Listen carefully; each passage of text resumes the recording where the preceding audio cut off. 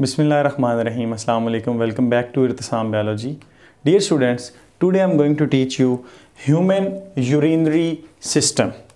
Dear students, जो urinary system है actually इसका काम क्या होता है, यूरिन को पास आउट करना, बॉडी से nitrogenous waste specially urea human के केस में उसको बॉडी से रिमूव करना, ये इस सिस्टम का जो है वो मेन पोर्शन होता है। ब्लड की फिल्ट्रेशन करना, यानी कि ब्लड में जितना भी नाइट्रोजनस वेस्ट है उसको निकाल के बॉडी से पास आउट करना होता है, ब्लड से निकाल के। हमारा जो यूरिनरी सिस्टम है basically a pair of kidney पर यह मुश्तमिल होता है। पेयर ऑफ किडनीज होते हैं। जो राइट वाला होता है किडनी वो थोड़ा सा डाउन होता है, नीचे होता है, और जो लेफ्ट वाला है वो थोड़ा सा ऊपर होता है। अब ये किडनी की लोकेशन किधर है? अ पेयर ऑफ किडनी जो है हमारे पास, यानी कि जोड़ा जो किडनीज का है, इसकी लोकेशन कहाँ पे है? ये आपके पास होती है वर्टिब्रल कॉलम, जिसको हम रीढ़ की हड्डी बोलते हैं। तो बैक साइड पे रीढ़ की हड्डी की दोनों इतराफ, दोनों जानिब ये जो है हमारे पास प्रेजेंट होते हैं। अब ये जो किडनी है, पेयर ऑफ किडनी जो है, इनसे ट्यूब लाइक स्ट्रक्चर जो है वो निकल रहा होता है, ट्यूब लाइक स्ट्रक्चर। अब ये ट्यूब लाइक स्ट्रक्चर जो है इसका काम क्या होता है वो भी हम इंशाल्लाह लेटर पढ़ेंगे। इस ट्यूब लाइक स्ट्रक्चर को जो हम बोलते हैं यूरिटर्स। क्या बोलेंगे? यूरिटर्स। अब ये जो यूरिटर्स हैं ये आके ओपन होते हैं, एक बैग लाइक स्ट्रक्चर होता है, बैग लाइक, जैसे प्लास्टिक बैग होता है, थैला होता है, उस तरह से बैग लाइक स्ट्रक्चर जिसको हम यूरिनरी ब्लैडर बोलेंगे, उसमें आके ओपन होते हैं यहाँ पर। और ये जो यूरिनरी ब्लैडर है इसके इस पोर्शन पर एक स्फिंक्टर लगा होता है, और स्फिंक्टर से आगे जो है वो आपके पास यूरिथ्रा होता है, यूरिथ्रा। तो अब हमें पता चल गया कि हमारा जो यूरिनरी सिस्टम है ये pair of kidney and as well as ureters, pair of ureters, and as well as हमारे पास ये क्या, urinary bladder, और ये sphincter, और ये आपके पास यूरिथ्रा। अब बारी बारी हम क्या करते हैं, इनका फंक्शन देखते हैं। जो हमारे पास किडनी है इसका काम क्या होता है? ब्लड को लेना और उसकी फिर फिल्ट्रेशन करना, फिल्ट्रेशन करके उसमें जो वेस्ट मटेरियल है उसको यूरिटर में भेज देना। किडनी का काम क्या होगा हम इंशाल्लाह इस पोर्शन में पढ़ेंगे। किडनी क्या करेगा? ब्लड को फिल्टर करेगा, फिल्टर करके जो यूरिन होगी उसको किस में भेज देगा? यूरिनरी ब्लैडर में भेजेगा with the help of ureter. Ureter क्या है? ट्यूब लाइक स्ट्रक्चर है विच collects urine from the kidney. Kidney से ये यूरिन को कलेक्ट करेगा और किधर भेज देगा? यूरिनरी ब्लैडर के अंदर भेज देगा। यूरिनरी ब्लैडर क्या है? एक बैग लाइक स्ट्रक्चर है, मस्कुलर स्ट्रक्चर है। अब ये इसका काम क्या होता है? इट स्टोर्स यूरिन पार्शली, यानी कि यूरिन को पार्शली स्टोर करता है। स्टोर करने के बाद अब यहाँ पर ये जो स्फिंक्टर है इसका काम क्या होता है? स्फिंक्टर जो है वो यूरिन को पास आउट करने में हेल्प करता है या फिर उसको रोक के रखता है। इट्स मीन कि ये यूरिन को जब अपनी मर्जी से ह्यूमन जो हैं वो इसको रोक भी सकते हैं, लेकिन एक ख़ास वक्त के लिए। तो ये स्फिंक्टर जो है ये काम करता है, यानी कि यूरिन को पास आउट होने से रोकने के लिए अपने वक्त पे जो है उसको यूरिन को पास आउट करवाना होता है। दैट्स वाई ये स्फिंक्टर यहाँ पर हेल्प करेगा। और यूरिथ्रा जो होता है ये ट्यूब है जिसकी मदद से नाइट्रोजनस वेस्ट जो है वो बॉडी से बाहर निकाल दिए जाते हैं। तो अगर पूछा जाए हमारी बॉडी के अंदर यूरिनरी सिस्टम के अंदर क्या है, हम कहते हैं a pair of kidney. Kidney का एक पेयर होता है हमारे पास, प्लस पेयर ऑफ यूरिटर्स,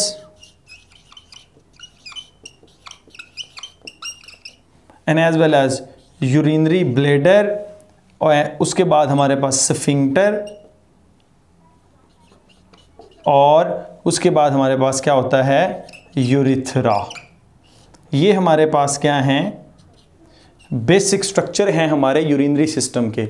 अब हम देखेंगे थोड़ा सा किडनी को, इसको कि किडनी का जो स्ट्रक्चर है वो किस तरह होता है आपके पास। तो मेनली जो है किडनी ये इसी तरह से बीन लाइक स्ट्रक्चर होता है इसका, जैसे लोबिये का दाना होता है बीन लाइक। इसमें एक तरफ से ब्लड आ रहा होता है, ये इसमें ब्लड आ रहा है, इसको हम बोलते हैं रीनल आर्टरी, क्योंकि ये ब्लड लेकर आ रही है और यहाँ से फिर ब्लड जो है वो रिमूव हो जाता है रीनल वेन के थ्रू। अब ब्लड जो है वो बड़ा प्रेशर के साथ इसके अंदर आ रहा होता है और यहीं पर स्टूडेंट्स एक गड़ा बनता है अंदर की तरफ, उसमें से क्या चीज़ निकलती है, उसमें से निकलती है आपके पास यूरिटर। अब देखें ये ए से आर्टरी, रीनल आर्टरी, ये आपके पास रीनल वेन, उसके बाद ये यूरिटर, ये आपके पास जो है वो किडनी है और ये जो अंदर की तरफ गड़ा बना हुआ है इसको हम बोलते हैं हाइलस। इसको क्या बोलेंगे? हाइलस, हाइलस बोलेंगे। अब जो किडनी होता है इसके बिल्कुल बाहर एक प्रोटेक्टिव कवरिंग होती है, प्रोटेक्टिव कवरिंग है। ये किडनी की morphology and as well as anatomy हम पढ़ेंगे। ये बिल्कुल एक बाहर प्रोटेक्टिव कवरिंग है जो इसको प्रोटेक्ट करके रखती है। अब इसकी प्रोटेक्शन जो है वो इसके ज़िम्मे होती है, इसको हम बोलते हैं रीनल कैप्सूल। इसको क्या नाम देंगे? रीनल कैप्सूल का नाम दे दिया जाता है। तो रीनल कैप्सूल क्या करेगा? आप में गुर्दे की जो है वो प्रोटेक्शन करेगा। अब इसके अंदर एक डार्कर पोर्शन होता है। नेक्स्ट अगर इसकी एनाटॉमी देखी जाए, मॉर्फोलॉजी तो हमने देख ली कि ये लोबिये के दाने की तरह है, इसमें एक डार्कर पोर्शन होता है। इस डार्कर पोर्शन को हम बोलते हैं that is the renal cortex. इसको हम बोलेंगे रीनल कॉर्टेक्स। रीनल कॉर्टेक्स, ये जो भी मैं बना रहा हूँ डार्कर पोर्शन, इसको हमने क्या नाम दे दिया है? रीनल कॉर्टेक्स का नाम देते हैं हम। उसके बाद इसके अंदर लाइटर पोर्शन होता है जो कि ट्यूबुलर होता है और उसमें जैसे पिरामिड्स होते हैं, आप कह सकते हैं जैसे समोसा होता है, इसकी तरह के स्ट्रक्चर जो हैं वो प्रेजेंट होते हैं गुर्दे के अंदर। इनको हम नाम देते हैं रीनल पिरामिड्स का। इनको हम क्या नाम देंगे? रीनल पिरामिड्स का नाम देंगे, रीनल पिरामिड्स का नाम देंगे। ये हमारे पास होते हैं रीनल पिरामिड्स। अब ये जो रीनल पिरामिड्स होते हैं इसके अंदर ट्यूबुलर सिस्टम होता है, ट्यूब्स होती हैं नेफ्रॉन्स की, इस तरह से एलोंगेटेड ट्यूब्स होंगी, इसी तरह से एलोंगेटेड ट्यूब्स होंगी। और ये एज वेल एज किधर होती हैं? ये आपके पास रीनल मेड्यूला के अंदर भी ट्यूबुलर सिस्टम ज़्यादातर होता है। ऐसा क्यों होता है हम इंशाल्लाह नेफ्रॉन में पढ़ेंगे। ये जो पोर्शन है ये लाइटर पोर्शन होता है और इसके अंदर ट्यूबुलर सिस्टम होता है, ज़्यादातर ट्यूब्यूल्स पाई जाती हैं। नेफ्रॉन की कलेक्टिंग डक्ट्स एक्चुअली यहाँ पर होती हैं, तो इसको हम बोलते हैं रीनल मेड्यूला। रीनल मेड्यूला का नाम देंगे। और उसके बाद जो हमारे पास किडनी है उसका जो लास्ट पोर्शन है वो क्या है? That is the renal pelvis. ये जो पोर्शन है ये रीनल पेल्विस कहलाता है, रीनल पेल्विस। अब ये जो रीनल पेल्विस है ये एक्चुअली प्रॉक्सिमल एंड होता है यूरिटर का, यानी कि यूरिटर जहां से स्टार्ट हो रही होती है वो बेसिकली क्या चीज़ है? That is the renal pelvis. उसको हम रीनल पेल्विस बोलते हैं। रीनल पेल्विस का काम क्या होता है? इसका काम होता है यूरिन को अकामुलेट करना, इकट्ठा करना। कहाँ से? डिफरेंट नेफ्रॉन जो हैं वो उसकी कलेक्टिंग डक्ट्स और पेपिलरी डक्ट्स जो हैं वो आके किस में ओपन होती हैं? रीनल पेल्विस में ओपन होती हैं। और रीनल पेल्विस क्या करेगी? रीनल पेल्विस इसको कलेक्ट करके यूरिटर के अंदर जो है वो भेज देगी। तो ये जो था हमारे पास बेसिक स्ट्रक्चर था, एनाटॉमी थी रीनल किडनी की हमारे पास हम कहते हैं। तो जो सबसे आउटर है that is the capsule inside the renal cortex, जो कि डार्कर पोर्शन है, उसके अंदर लाइटर पोर्शन होता है, उसको हम रीनल मेड्यूला बोलते हैं। रीनल मेड्यूला के अंदर समोसे की तरह या पिरामिड की तरह स्ट्रक्चर्स पाए जाते हैं जिनको हम रीनल पिरामिड्स बोलते हैं। रीनल पिरामिड्स के अंदर ट्यूबुलर सिस्टम होता है। ज़्यादातर जो नेफ्रॉन है, जक्स्ट्रा मेडुलरी नेफ्रॉन्स, उनकी जो है वो ट्यूबुलर सिस्टम यानी कि papillary duct and as well as collecting duct जो है वो इस पोर्शन के अंदर लाई करती हैं और वो सारी आके ओपन होती हैं रीनल पेल्विस के अंदर। रीनल पेल्विस जो है वो यूरिन को कलेक्ट करके किधर भेज देगा, यूरिटर के अंदर। अब देखते हैं हमारे पास ये जो किडनी है इसको हम मोस्ट एफिशिएंट ऑर्गन क्यों बोलते हैं, क्योंकि इसका जो वेट है वो तकरीबन बॉडी के 1% होता है, बट एवरी हार्ट बीट जो होती है उसका तकरीबन 20% जो ब्लड होता है वो किधर आएगा, वो आएगा किडनी के पास, और किडनी उसको क्या करेगा, प्यूरिफाई करेगा। प्यूरिफाई किससे करेगा, प्यूरिफाई करेगा नाइट्रोजनस वेस्ट से, प्यूरिफाई करेगा यूरिया से। सो डियर स्टूडेंट्स, देखें अब हम ये देखेंगे कि ये जो किडनी है ये बेसिकली किस चीज़ से मिलकर बना हुआ है। किडनी जो है ये किस से मिलकर बना हुआ है। सो किडनी के हमने लास्ट टाइम पढ़ा था स्ट्रक्चरल एंड फंक्शनल यूनिट है वो कौन सी चीज़ है, दैट इज़ द नेफ्रॉन। वो हमारे पास नेफ्रॉन है। नेफ्रॉन 2 टाइप्स के होते हैं, एक होते हैं कॉर्टिकल नेफ्रॉन और दूसरे आप जो कॉर्टेक्स रीजन में पाए जाते हैं, दूसरे होते हैं जक्स्ट्रा मेडुलरी नेफ्रॉन। वो हम इंशाल्लाह इससे नेक्स्ट लेक्चर में जब हम नेफ्रॉन का स्ट्रक्चर और फंक्शन पढ़ेंगे उसके बारे में मैं आपको बताऊंगा।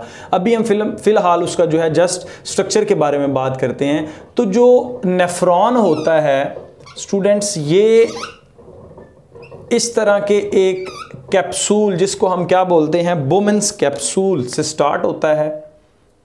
इसको हम क्या बोलेंगे, बोमेन, क्योंकि इसको बोमेन ने डिस्कवर किया था। बोमेन्स कैप्सूल का नाम देंगे। बोमेन कैप्सूल जो है इसके अंदर एक तरफ से आर्ट्रियोल, आर्टरी हम नहीं बोलेंगे, आर्ट्रियोल बोलेंगे। आर्ट्रियोल जो है वो आती है, उसको हम एफरेंट आर्ट्रियोल बोलते हैं, बच्चों को भूल जाता है। So this is called efferent arteriole. अब ए से एफरेंट और ए से आना यानी कि ब्लड इसमें आता है, और इसी तरह से ये जो इसमें से निकलती है that is called efferent arteriole. ये हमारे पास क्या कहलाती है, इफरेंट आर्ट्रियोल। ई से इफरेंट और ई से एग्जिट, ब्लड इसमें क्या करता है, एग्जिट करता है। और ये जो अंदर वाला पोर्शन बना है, ये जो रेड रेड सा पोर्शन बना है, इसको हम क्या बोलते हैं, glomerulus.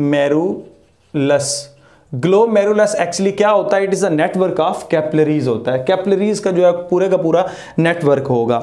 So next dear students, इसका जो नेक्स्ट पोर्शन है वो ट्यूबुलर पोर्शन होता है।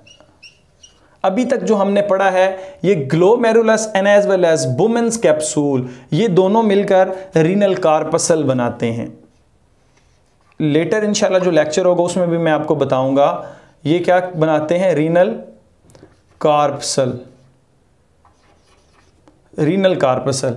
अब जो दूसरा इसका पोर्शन है that is the tubular portion, और उसको हम बोलते हैं रीनल टिब्यूल्स। ये जो है वो क्या कहलाएगा, रीनल टिब्यूल्स। रीनल टिब्यूल्स जो है वो बेसिकली जिन जिन चीज़ों से मिलकर बना है वो भी हम डिस्कस करते हैं अभी। ये रीनल टिब्यूल है इसका पोर्शन, और रीनल टिब्यूल में जो है वो कलेक्टिंग डक्ट्स भी पाई जाती हैं लास्ट पे। इनका फंक्शन हम बाद में पढ़ेंगे, अभी जस्ट हमने क्या करना है, नेफ्रॉन के स्ट्रक्चर को अच्छे तरीके से समझना है। ये जो पोर्शन है यहाँ से लेकर ये वाला, ये क्या कहलाता है, रीनल टिब्यूल्स, क्योंकि ये ट्यूब्स पर मुश्तमिल है, हम इसको बोलते हैं रीनल टिब्यूल्स। अब इसका हम स्ट्रक्चर देख लेते हैं, नाम इसके देखते हैं। तो ये क्या चीज़ कहलाती है, पीसीटी, प्रॉक्सिमल कन्वोल्यूटेड टिब्यूल्स। ये इस तरह से कन्वोल्यूटेड हैं, मतलब बल खाती हैं, that's why we call it proximal, क्योंकि यहाँ से शुरू हो रहा है, ये ट्यूबुलर सिस्टम यहाँ से शुरू हो रहा है, तो हम इसको नाम देंगे प्रॉक्सिमल। प्रॉक्सिमल का मतलब होता है इब्तदाई या पहला। तो ये प्रॉक्सिमल कन्वोल्यूटेड ट्यूब से एक नेक्स्ट यू शेप ट्यूब होती है, इसको हम बोलते हैं लूप ऑफ हेनले। इसको हम क्या बोलते हैं, लूप ऑफ हेनले। ये जो लूप ऑफ हेनले होती है ये यू शेप, इसका एक्चुअली क्या होता है, यू शेप स्ट्रक्चर होता है। जो नीचे की तरफ इसका लिम्ब आ रहा होता है उसको हम बोलते हैं descending limb of loop of Henle, descending limb of loop of Henle का नाम देंगे। और ये जो फिर ऊपर की तरफ जाता है इसको हम बोलते हैं ascending limb of loop of Henle का नाम देते हैं।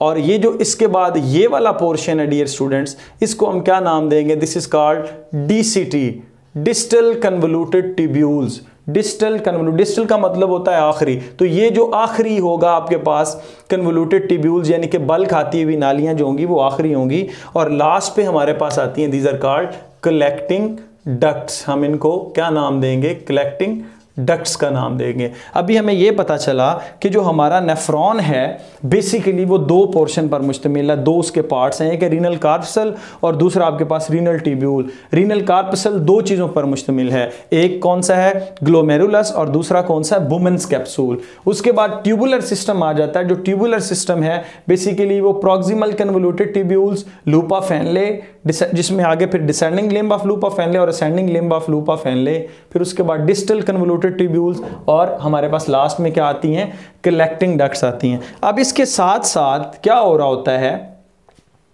नेटवर्क ऑफ कैपिलरीज जिनको हम पेरी ट्यूबुलर कैपिलरीज भी बोलते हैं, वो इसके साथ साथ जो है वो चल रही होती हैं। और एक और चीज़ भी होती है यहाँ पर आपके पास नेफ्रॉन में लूप ऑफ हेनले में एक नेटवर्क ऑफ कैपिलरीज होता है, बड़ा डेंस किस्म का होता है, जिसको हम क्या बोलते हैं, वाजा रेक्टा बोलेंगे, वाजा रेक्टा बोलेंगे।